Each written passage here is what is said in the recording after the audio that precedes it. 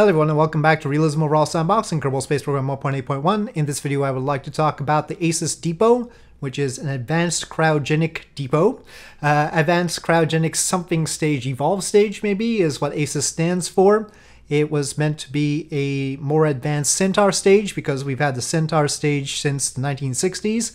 There's a stage that uses liquid hydrogen and liquid oxygen very efficiently, so it's a very efficient rocket stage. But it doesn't last very long.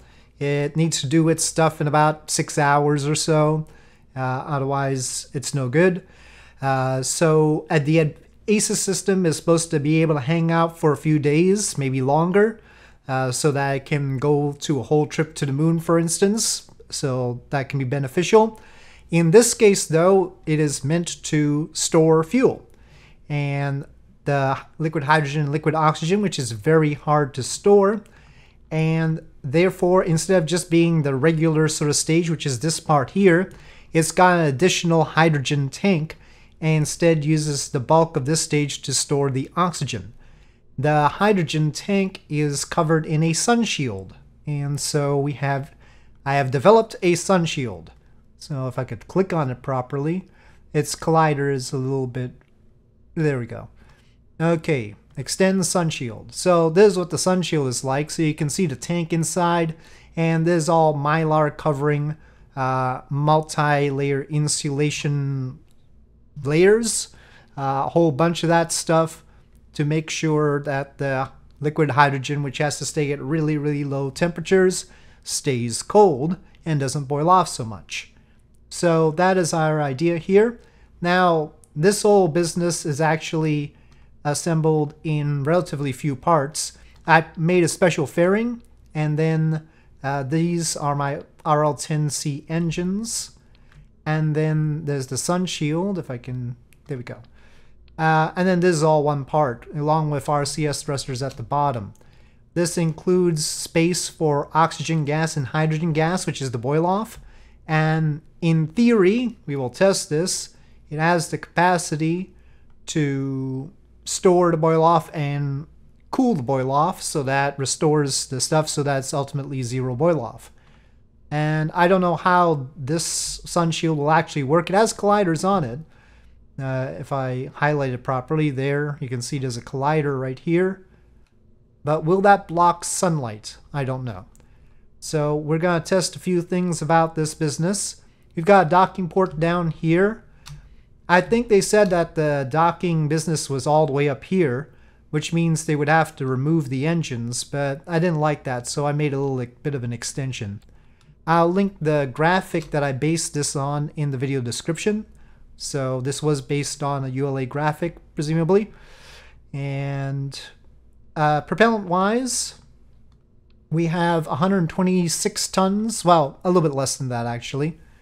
So this was supposed to be an ACES 41 down here, and I forget what it was. I think it was 70 something, and these numbers were supposed to represent how much propellant they had. So it's 41 tons down here and 70 odd tons up there. We've got a little bit more than that, in theory wet. And again, I had to make a special fairing for this because it's pretty wide and tall. Now, of course, also because we're tucking in the what would be the upper stage of Vulcan. It's no longer sort of on the outside. But yeah, then we have Vulcan in, I guess you could call it a Vulcan heavy situation because we've got an extended Centaur stage, the ACES stage, which is much bigger now with 4 engines. And we've got all these boosters. You can see why we need 4 engines, 21 minutes. Of course, we don't intend to burn all of that. It's supposed to remain in the depot for other missions to access. But can we launch this? It's a horrible thrust-weight ratio there. We won't get very far with these 2 stages, so that stage is going to have to do a lot of work. Maybe we'll have to underfuel that stage for it to work out. I don't know. But we're going to test it out and find out. Hold on. I see a problem here. It's topping up the hydrogen and oxygen gas.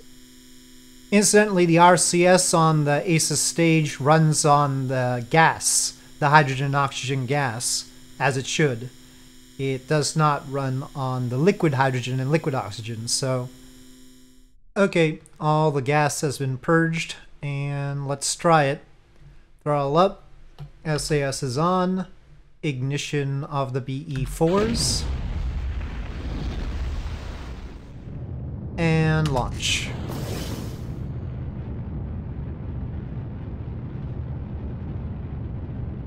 Well, we're gonna have nice thrust weight ratio for only a limited amount of time here.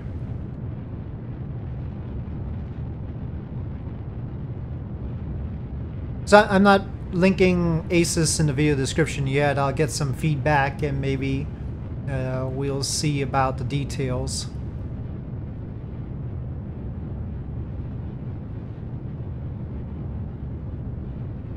I haven't decided whether to add it to the Vulcan folder or just have it in the experimental thing. So there's two different mods. There's the Real Rockets mod and the experimental one. And I haven't really decided which one to put it with. So we're obviously going steeply to make sure we have time for the upper stage. Okay, booster set. Alright, they're gone. I feel like the fairing is a little bit too smooth somehow. It's a very suspicious fairing. There is a fuel cell, of course. That runs on the liquid hydrogen and oxygen, even though in theory it would run on the gaseous one. It was just easier to deal with that.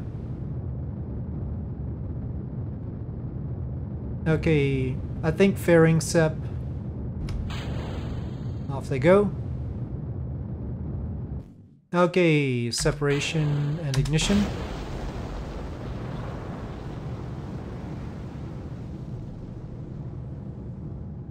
We're going slower. Well, this is gonna be tough, isn't it? Let's go up to 45 degrees. Maybe we can't send it up fully fueled. We'd have to send some other trips to add fuel to it, which I'm sure they would plan on doing. Sending it fully fueled is probably optimistic. Well, now it's picking up orbital speed. The thrust weight ratio, though, I swear that's less than advertised. 0.35. I mean, on the G meter, that doesn't look quite as much, huh? So, of course, if you wanted to do legit operations, maybe you get a Kerbal to do some KIS, KAS stuff and remove the engines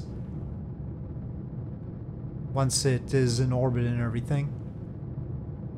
It'd be an interesting case of engine recoverability if we actually sent like a little shuttle to grab the engines off of stages. That could be interesting. A Falcon 9 upper stage up there and then send like a Dream Chaser up to grab the engine. I don't know if the engine would fit inside a Dream Chaser, but where is the sun anyway? Well, can't really say we're a low boil-off tank right now. The sun really isn't hitting this tank. I don't know if we extend the sun shields. Well, let's see. Boil-off is, you can sort of see it right there. I doubt this will make any difference at all. I don't know how to make it have a difference. That's something perhaps somebody has some input on. Well, vertical speed is trending to 0. So maybe we can make it. I might have wanted even more pitch earlier. We're in the atmosphere again. I really don't like the Vulcan rocket that much, to be honest, as far as me launching it is concerned. I always get into this sort of it's going back into the atmosphere trouble. Now I have to pitch down again because I overdid it.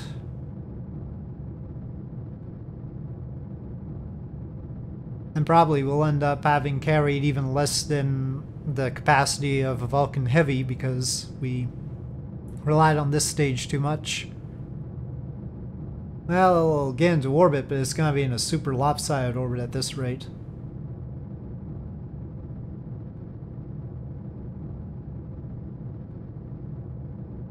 Okay, well, that's technically orbit. We've got only 25 tons left, so we could do with underfueling this. But let me test out some of the basic stuff here. So we've got the sun shield out. That's looking good. Fuel cell. Well, it'll probably have to be down to 95% or something. So we'll see when we lose enough power to have the fuel cell working. So start hydrogas production. Okay, so that's giving us more hydrogas. Start oxygen production. That's creating more oxygen. Let's create a fair amount of oxygen and a reasonable amount of hydrogen. So this is basically just warming it up so that we can use the thrusters. Okay, RCS on. Okay, that's working, and it's only using the oxygen. I was afraid of that. I can fix that, though. I know what's going on. They operate at 280 seconds ISP. I don't know what would be good for the gas, but in theory, hydrogen gas alone can do 280 seconds ISP, so probably they can be managed. Okay, so that works. But overall, the whole sun shield thing it looks good. It's good for looks. It's not doing what it's supposed to do, though. Okay, the other feature is start the hydrogen cooling, which takes away the hydrogen gas and restores our liquid hydrogen. We want to make sure that, if anything, the vessel mass goes down. We should not be gaining mass through this conversion. Oh, I was afraid of that. I don't understand it. It is supposed to be 200 units of the hydrogen gas to 1 of the liquid hydrogen. But here we are gaining mass, which is definitely not supposed to happen. Conservation of something or another. Okay, stop that. Start oxygen cooling. That's gaining even more. Maybe it's 100 to 1? I'll double check that. Okay, but in theory functions work, except we haven't tested the fuel cell.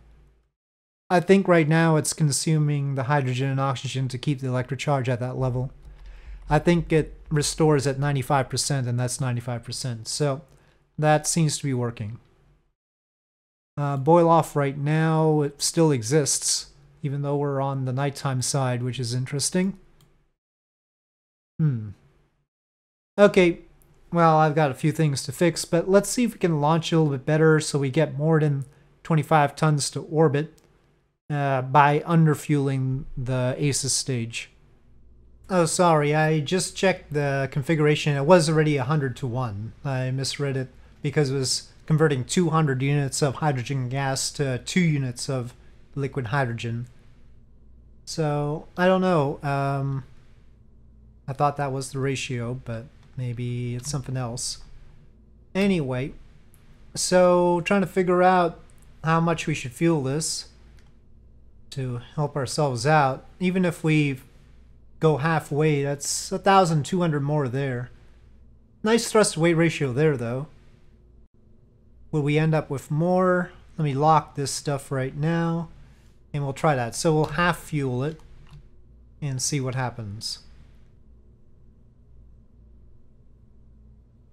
We could imagine, and it'd be fair to do so, that only the ACES 41 would be fueled initially, and then they'd send more up.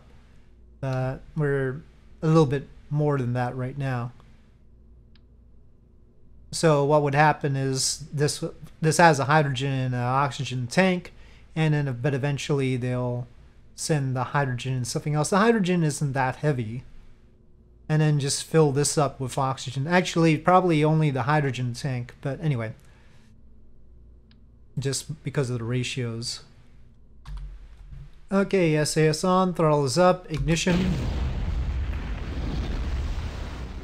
And launch. That's an odd sound from those. I did not make those SRBs, so I take no credit. And I think those are stock plumes. Well, I'll unlock the stuff up here now. Okay, booster set.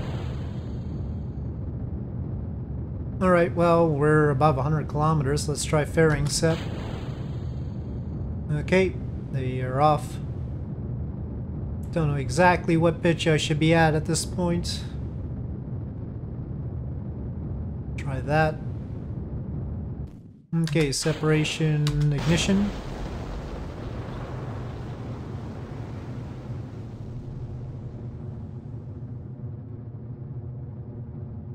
I think that's pretty high. I don't think I need to pitch up. Okay, yeah, definitely overdid the apoapsis this time. Oh boy. Okay, well, still lopsided, but 29 tons. Anyway, could do better, but I think I'll leave it there. So I'll have some configuration fixes, but we're not done figuring this sort of situation out yet. I'll get your thoughts. Yeah, I mean, again, it looks the way it should, but it's not acting the way it should. So I'll continue working on that. And again, I'll link where I got the concept from in the video description. But with that, I'll say thank you for watching. I hope you enjoyed this video. If you did, please do press like. If you have any comments or suggestions, please leave them in the comment section below. And I'll see you next time.